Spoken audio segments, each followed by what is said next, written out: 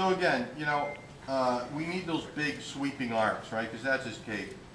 So you see how it's got a lot of triangular shapes. So I'll bring this right through, because now I get that back side of his sweeping cowl, right? And then this line, if we use dotted lines to show you what's going through, even though I'm whipping these lines out, is that back spot that's usually in shadow, and this part's usually in shadow. And then I just come up from that, and I do my fat neck that I like, and the round of the head. I come back down, and I carry this line that's here, dot, dot, dot, dot, and I just pick that line up here. And just so you're paying attention to what Greg said, think about this. This is the red. This is the red of the cowl. Right. So this is an edge. Assume the inside of the cowl was black. Let's just say outside's red, inside's black.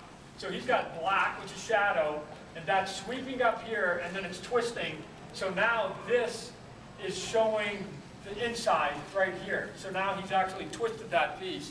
So he's gone inside, outside, and then back to the inside. So that's why it's going black, red, black. Right. So I'll do the same thing on there. Here's the inside of the cape. This would be the outside edge. Flops over.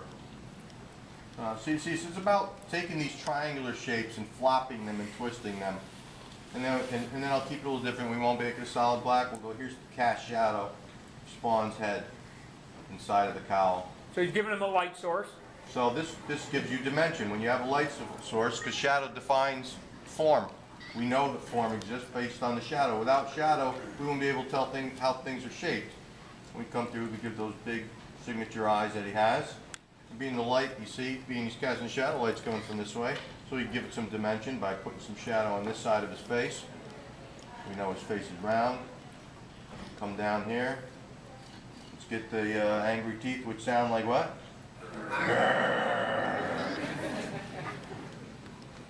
And we file that perspective because I've kind of got it going like this, see? So we'll carry that same look. Grr. Put a little black around his eyes to make him look darker and scarier. A few squiggly hairs because I like hamburger head a lot. So yeah, then I just go and I put, you know, circles, nonsense, draw a few lines through those, you know, in the direction that maybe muscle would fall. All right. And now we've got this big piece here, so we can cast some shadow across Spawn's face and make him look darker and scarier. So the shadow's cast across his face, which puts those growling teeth in deep shadow, which I think is really cool when you just see the floating teeth in the black going grr.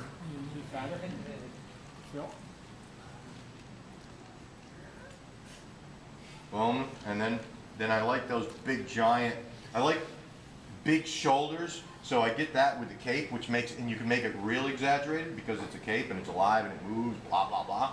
So I give them nice and wide and I get the dangerous points. Look like it can hurt you. And again, we can use this now to cast the shadow down here. But to pop this piece out that we have here, we have the nice skull, which is strategically placed for that. And we put the little skull in there, a little cast shadow under the skull to show it has dimension as well. Cast shadow on the cape like that. A few lines of tension lines. That the wrinkle, you got the wrinkles in there? Got the wrinkle. And you know, again, we got the telltale skulls holding everything together. Put one right in there, and that's where all the tension's being held. We can throw a little more shadow down in here, make it a little more dramatic, and then of course the symbols on his chest over here come through. Blacken this up a little bit.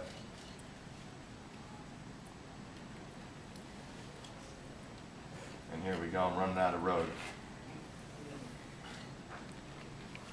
Running out of road, but you get the idea. And you know what? I'm going to cast a little shadow on here too, just because I think it looks cool. All right, and I'll do one real quick, which is a character that looks nothing like Spawn. It was a favorite of mine. So again, it's completely about, you know, if anybody likes Spawn, it's probably not going to like the character because there's no similarities.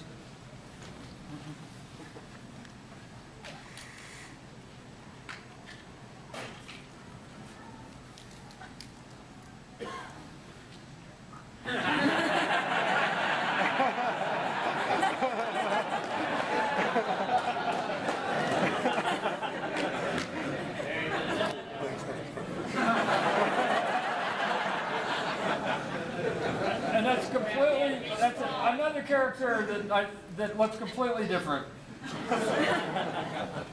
Right there, we like our guy. Here, I'll do a quick spawn head, and then we'll get going here. I'll do a quick little profile one, because again, if you're going to do quick little sketches, they're pretty easy to do. I'll bring a sketch. I don't recommend doing what I do, but you know, I just done enough time. I actually sort of lay in the eye real quick, and then I put in spawn sort of mark right here. And he's got that cool sort of mark that he's got in here, and then I can come in now with the head. Here it is here. Got a little bit of a pouting lip. He's got a cool jaw. Boom. He comes up in here. Just like Greg's saying, I throw the big sort of cowl off to the side here. The rest of this sort of goes up in here. He's got his neck sort of curls up. Here's his cape here.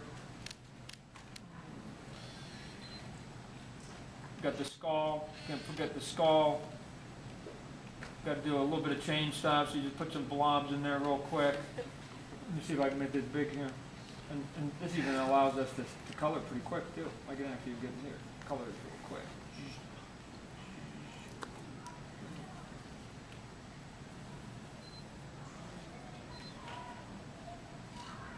And then you want the cowl on the other side. And again, depending on how much you want to cast shadows on it, like Greg was saying, you can come in here and start adding some of that. And you come cut this, and then you add just a little bit of detail up in here, so it looks like he's sort of frowning. This is where, again, what we haven't talked to you about is what probably makes Greg and I artwork somewhat appealing to you guys, is that all that detail and knicky-knack stuff, that sort of becomes the last piece. Once we've got all the basics that are down, we then start coming in with all the rendering pieces that get in there. And we can then come in, well, let me see, it's smaller here. I can come in here and cut some of this up in here. And you get there pretty quick. You can get there, again, like I said, Greg and I have had the luxury of doing this for so long that a lot of this stuff we can do in our sleep fairly quickly, and we know to lay the shadows in. I was sleeping just then. Yeah. All right, and before we go, ladies and gentlemen, let me just, besides thanking you guys all for coming, I just want to brag on my good friend here, Greg Capullo, who is going to be doing some Batman work in the future. So he can't talk about it, and even when I ask him, he's like, "I can't talk to you about it, Todd. I can't talk to you about it." I'll be sued. But I know it's going to be big, because they wouldn't be getting the best guy in the business not to do it. So I think you said they're going to make an announcement in June? In 2 weeks, second week in June, they're going to be announcing what project, and then everybody will know the writer, the title, and all that. But yeah, I'm already working on the pages right now. So I usually don't like to promote the competitors, because I love this man so much. He's done such a great job. I am telling you, he will draw a great Batman for you. So anybody that's interested in that character, when you hear the news, go and get the book that Greg's doing. It's going to knock your socks off. Appreciate you guys coming out and having a good time.